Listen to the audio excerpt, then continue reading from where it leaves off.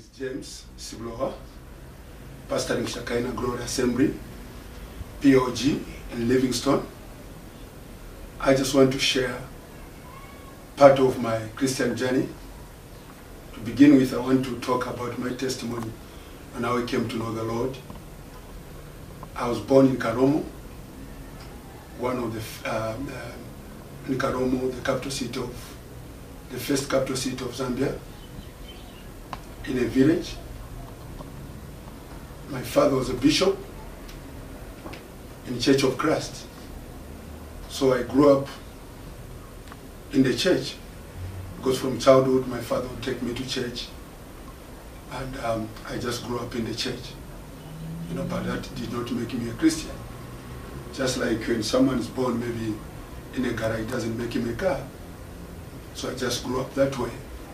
I was a religious man. I knew about God, but I'd never known him fully. And I just grew like that. I used to go to church, but at the same time I'd do whatever another man would do. Until when I went to school, I qualified to go for a secondary school. And then I left for Namara's secondary school, which is one of the districts in Zambia. And I remember very well, it was during the break time.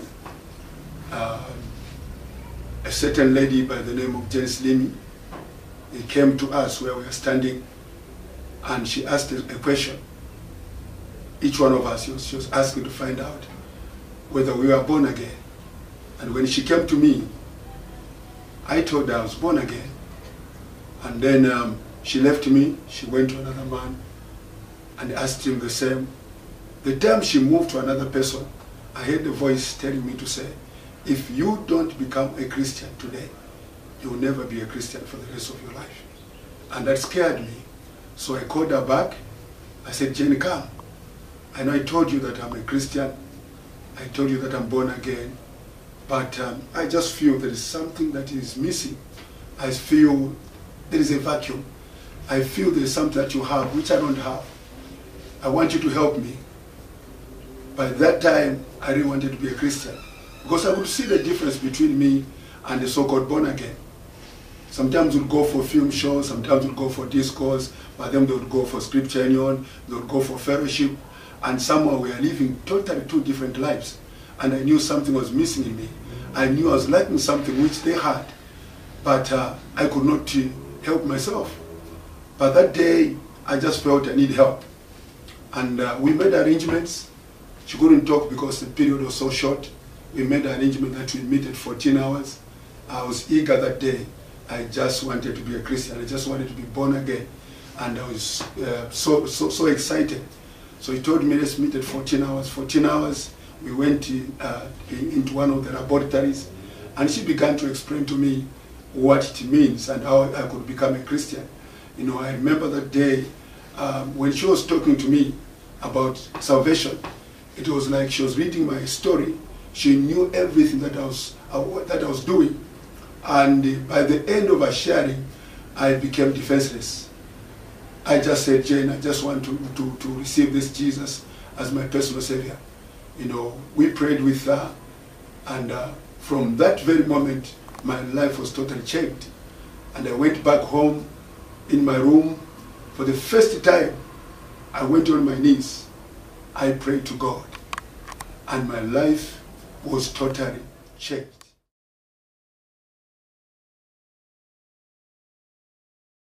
I felt the call of God just after I became a Christian. That was in 1984. I knew God has called me.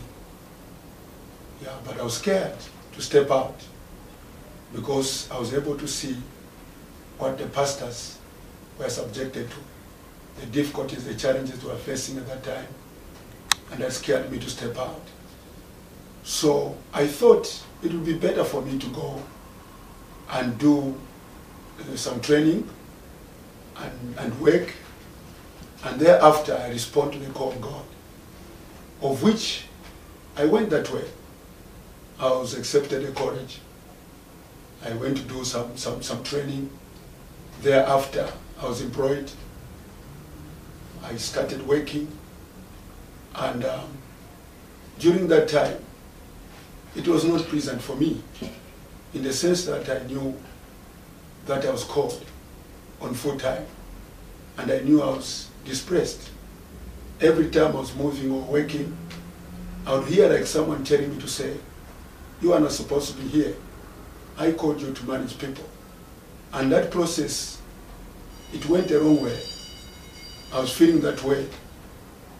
You know, that scared me as well. And it was building up as I went on in ministry, until I decided to say, okay, I think it's better I do 2 ways now. Let me do the pastoring, and also I continue to work. Therefore, I started a church, I pioneered a church. I started pastoring. At the same time, I would work. Yeah, but to me, it couldn't work well, because I felt I was overstrained. After work, I have to run to go and do the ministry work, you know, which was very tiring for me. Sometimes you find the work is demanding. I can't go to church. I can't attend, you know, some meetings. Until somehow I got so convicted to an extent whereby I could not continue to handle the two. I had to make a decision whether to continue working with the church, or to go the church way or the ministry way and forget about the work. On those grounds, I thought it was better for me just to do away with the work and do the ministry, because that's where, you know, more the conviction was. In 1998, I decided to resign and go on full-time ministry. I went to my employer, I told them, I can't withstand this. You know, I've decided to resign. And after a big talk, they accepted my resignation. And I resigned. You know, then I felt God speaking to me to say, whatever you have worked for, I want you to give it out. As long as it came through your sweat, you have to surrender it. I was in Kitwe, in Copper Belt.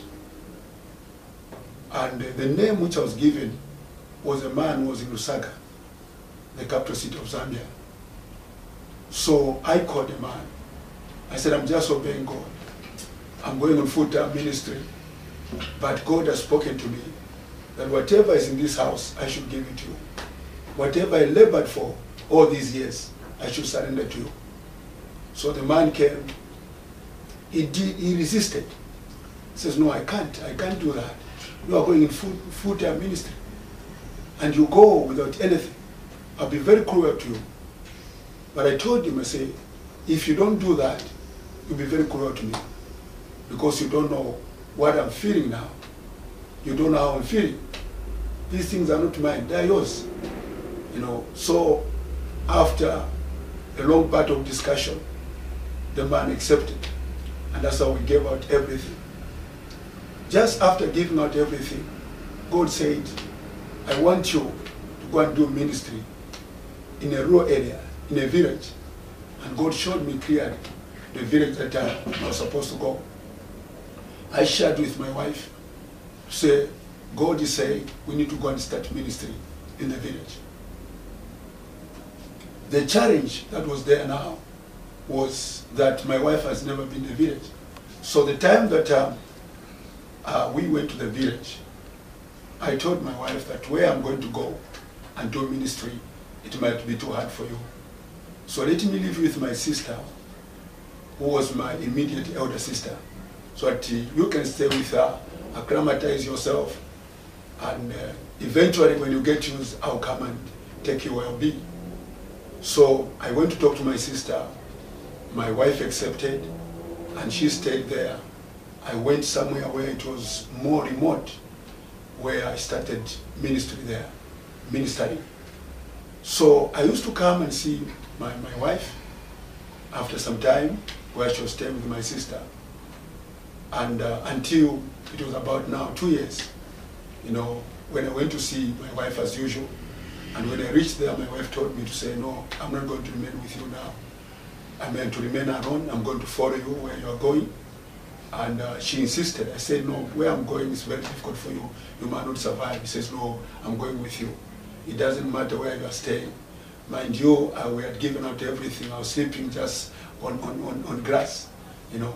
So that's how she insisted, and we went into the village and we did ministry together with my wife there. I remember one of the remarkable things which happened there in the village, which I'll never forget, is when my child was attacked by malaria. The eyes were yellow. There was no transport there. There was no clinic. And my child started having convulsions. The temperatures were so high. My wife screamed and threw the baby into my hands. I remember that time I lost him myself. I was no longer myself. I got that baby and I started moving up and down, praying. The villagers were watching helplessly. I started praying and said, God, my child cannot die. My child cannot die. I speak life upon my child. It took almost 1 hour. The child was just continuously having convulsions. By the power of God, the child got better at that time, you know, and up to today the child is still living. It's one of the remarkable things. It's one of the things that encourages me in ministry, that God is able to do anything. God is able to heal, you know. My child was perfectly healed. Another thing that happened, one day we had gone for a couples meeting. It was quite very far with my wife, and we did couples there. It was exciting. It was in the village. It was very exciting, and we finished around, you know, 17 hours, and then we started walking back home. I mean, cycling back home, and we started. We are walking through this path, which was very promising as we started off. But one surprising thing, as it was getting darker, also the path was getting narrow and narrow, fading and fading. By the time it was dark, we couldn't know where we were. We couldn't go, you know, the path just ended there. And we just went through the thicket now. You know, it took us the whole night just walking, you know. All that we knew was a bearing. Somewhere we knew this is the way where the village is, where we are staying. So we had to walk, you know, from around that time up to around 04 in the morning. That's when we saw, you know, some fire somewhere. And we went there and we asked the people to help us locate the area where we were, and they helped us. By the time we reached home, it was around 6 hours, you know. So that was a real experience to us.